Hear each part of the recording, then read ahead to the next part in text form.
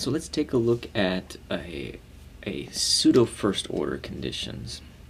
So we have our generic rate law that the rate is equal to some rate constant.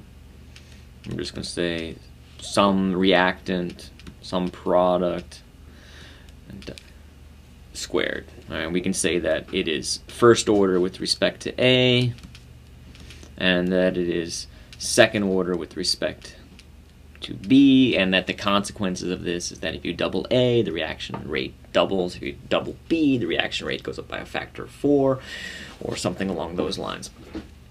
Now, there's another way of doing this. You can, so with that information in mind, what if you just wanted to look at one of the components, A or B? One of the ways we do this traditionally in the lab is with what we call pseudo first order conditions.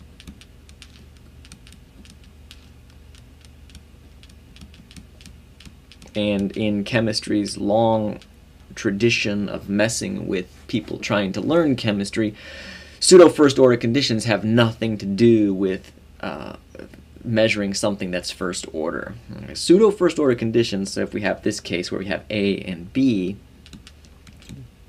if we wanted to look at A, we would take B and set it to a very high concentration.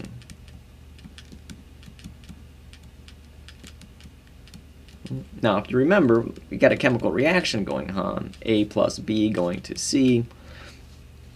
If you have a very high concentration of B, so we'll just say 1 molar, and we have concentration of A down to 0.001 molar, 1 times 10 to the minus third molar, even if you were to consume all of the A, the concentration of B would only change a minuscule amount. So rather than being 1 molar, it'd be 0.9999 molar, which is for all intents and purposes 1 molar.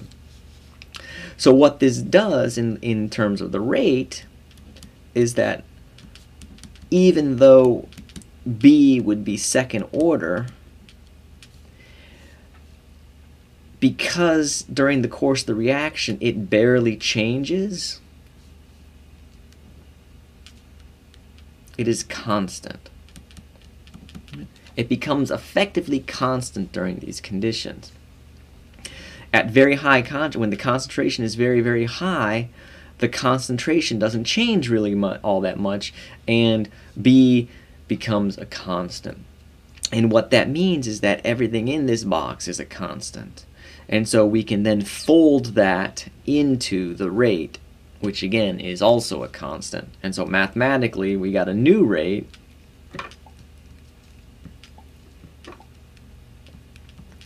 we'll just call this rate prime, will be equal to a new constant K A, where the concentration of B gets folded in. Now, pseudo first order rate conditions are very common in water solution. I mean, if you actually look at the concentration of water, water is 55 molar. All right. Now, you can't actually, there's very few times when you're actually going to get more concentrated than that. So even if you ran a reaction that had water as one of the reactants in the rate equation, the rate is going to be effectively unchanged by the water that's consumed. And so this very, very high concentration of water becomes effectively treated as a constant. And so it doesn't impact the rate. So many times you don't see water show up in rates. There are many reactions like this. And in the lab, it's a very useful way of getting at information. It's very easy to peg out the concentration of A to measure the effect of B. Now actually this is what we do in the next set of equations where we're talking about the integrated rate laws. And so it's a common practical technique. You raise the concentration of A to a very high amount and then you watch how B changes with time.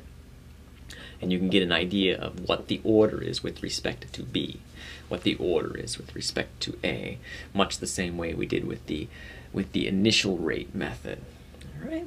So quick and easy about pseudo first order conditions. Pseudo first order conditions allow us to treat one of the components as effectively first order, and its concentration is then considered a constant over the time frame of the reaction. Very common in biological systems. All right.